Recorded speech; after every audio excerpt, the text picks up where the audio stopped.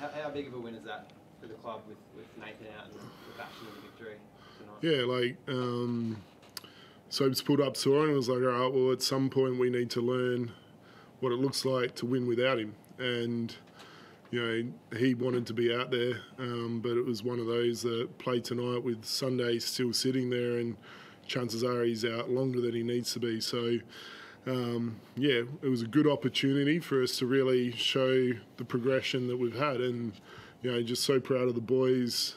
Like, that was a tough game. Like, Tassie were outstanding. You know, possession, like, that thing was a wrestle. And to stay the course, to find our way, awesome by Chris to come in off injury, jump in that starting role and be someone that we knew we could depend on to give us that scoring rate we were missing was great. So, but again, like, you know, we had contribution from everyone across the board, and that's, again, the pleasing thing for us. Before I delve in that more, do you think Sobes will play Sunday? Yeah, we're really hopeful on it. It was definitely, like, he was close today, to be honest, but yeah, we just didn't want to put him at risk where it turned into something that we don't want it to be. So, yeah, full confidence he'll be there Sunday. What is it exactly? Oh, I'll get my physio in here and tell you, yeah, sore foot's the best, and that's my level of it. But just like Geordie Hunter landed on his foot on a bad angle, stretched the tendon a little soft, but underneath the belly of the foot, I guess. So, no, he'll be fine. The play call for Chris, was that the plan? Just give him the whole side of the floor and let him work? Yeah, kind of. Like, I originally, like, he's so effective in the post, and so we knew if he got it down the block that we were going to be in good shape, and then if he needed to get on the bounce because of a double, we were pretty confident there. So I wasn't expecting to hit a three, I'll be honest about that. I thought, you know, there might be a mid-range going up, but, you know, that's the trust we have in him. We see him do it every day at practice. Like, there's no one in that spot that we wouldn't put the ball in more, if that sounds right. What did that shot feel like to you? Scarlett said that they were supposed to foul you, had a bunch of fouls to give, but when you saw Dreamick in front of you, you had a whole side to yourself. What did you see there, and how did it feel when it went in? Oh, man, I mean, it felt great. I mean, I shot it like it was nothing to lose, tie game, so just do what I do every day in practice. You saw your bench basically from 1 to 13 basically give you something. Yeah. Does this give you a sense of what this team could be? If you may be thinking like you drop Sobey into what these guys just did and the way they operated, you can sort of see just the ceiling of this team?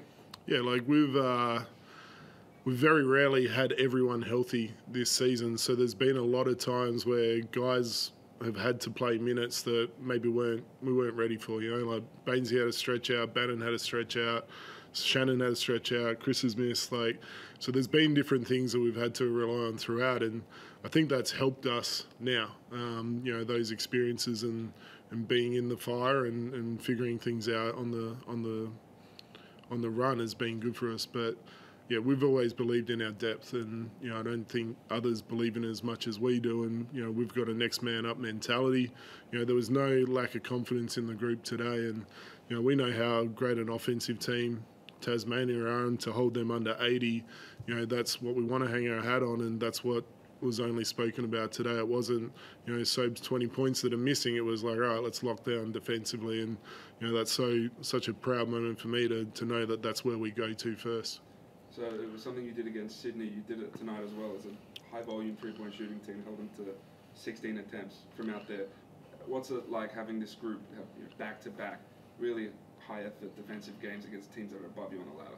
Yeah, like, you know, we've had a huge frustration in the games we've let slip this year, and you know, some of that's on me, some of that's been just we haven't performed to the level we need to be.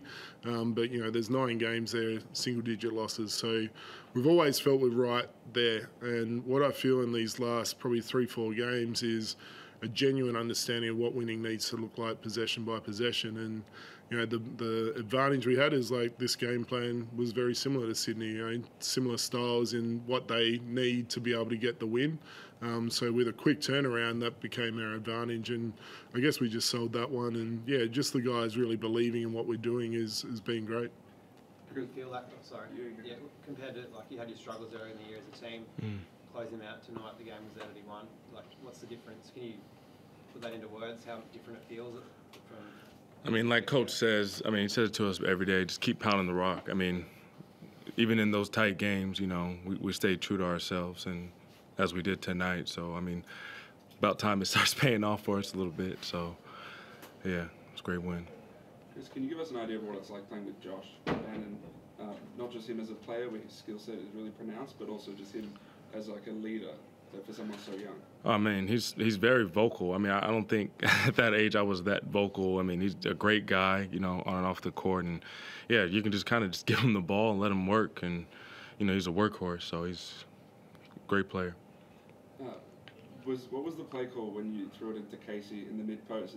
Are you now realizing that you have a bunch of different guys who can create advantages? Now you have this version of it too in Casey in little stretches? Yeah, like he was, you know, 55% in the post in his last season, so there was a lot of trust there, and just an opportunity came where we could go to it, just a wrinkle out of one of our actions. But he was a guy that I just wanted him to see the ball go through the net, because I think that's part of his progression as well, to know it's not just one game you've been able to have an impact. Now here's the second one, and you know he's still on his minutes restriction tonight, so it was like, let's just try and milk that one as much as we can in the moment. So no, great for him to be able to get the ball and make it the way we want it.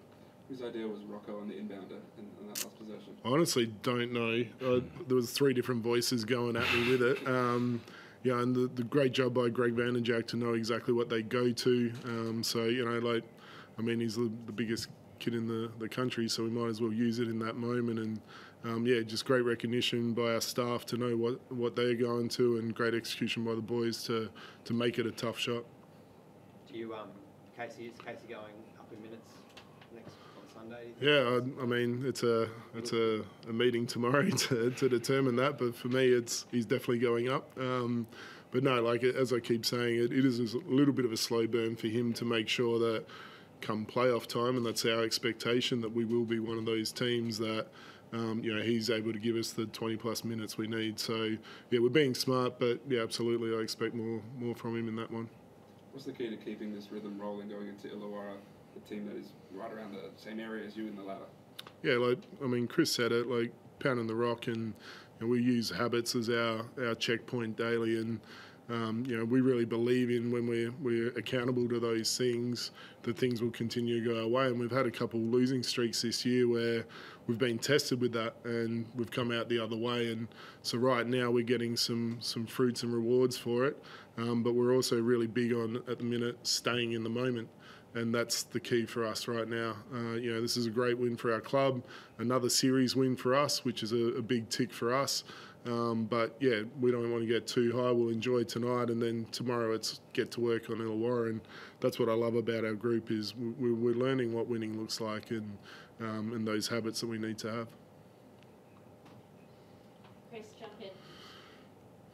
Yeah, Chris, Justin all season long has talked about the faith he has in your shooting ability and how he wants you to take all the shots that you can, and he's always surprised when you miss a shot. How good for you is it as a shooter to have that faith from your coach?